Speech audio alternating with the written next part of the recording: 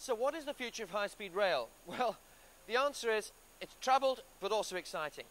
We're already seeing major investments by countries like China in high-speed rail networks. In fact, you will see more high-speed kilometers of track in China perhaps than much of the world put together within 20 years, and much of it running at around 200 miles an hour or faster.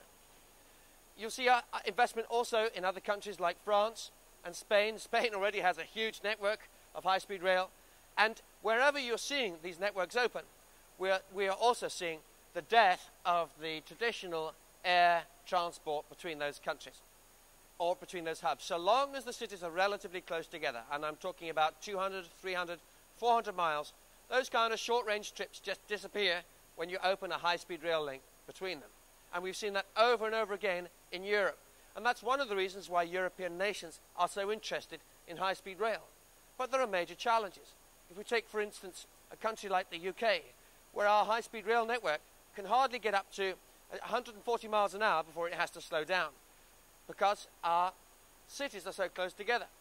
Take these trains behind me, these new high-speed rail links, which are running on the same tracks as the Eurostar. It's a very efficient and effective train. It's very light, very highly powered. It has to be, because it has to achieve its maximum 140 miles per hour in a few seconds, or it has to start braking again, because it only takes minutes to go from one station to another, even across a great chunk of the UK. So that's why the very high-speed rail links that run, say, from London to Scotland, there are huge questions about whether it's sensible to try and get the train to stop in a city like Birmingham, because it's just so close. Maybe it should just leap once to Manchester and then once up to Glasgow, and that's that. So these are great challenges. And of course the great economic factor is load. How many passengers do you actually get on a train? Because if you don't get many, you'll be in difficulties competing with a very highly efficient airline with high occupancy like EasyJet, with new planes, very efficient, short turnarounds, and the rest.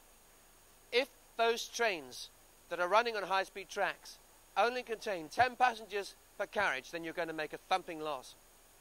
The other thing we need to bear in mind when we're talking about whether trains are green or not is just how much energy we have to put into the system to create it in the first place, how much energy we have to use to maintain these tracks with these massive vibrating hunks of metal churtling along at hundreds of miles per hour, and how much it costs to power them as well.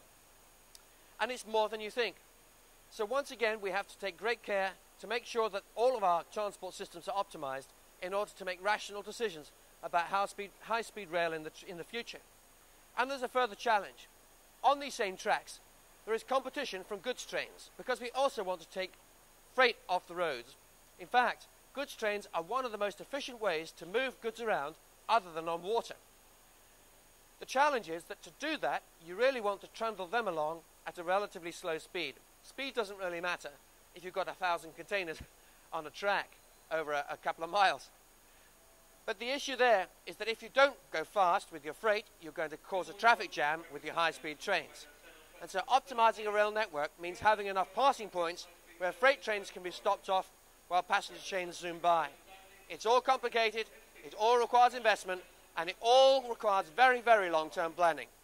Unlike governments which plan for the next election, or companies which plan for the next quarter figures, railway networks will be in place for the next 100 years or more.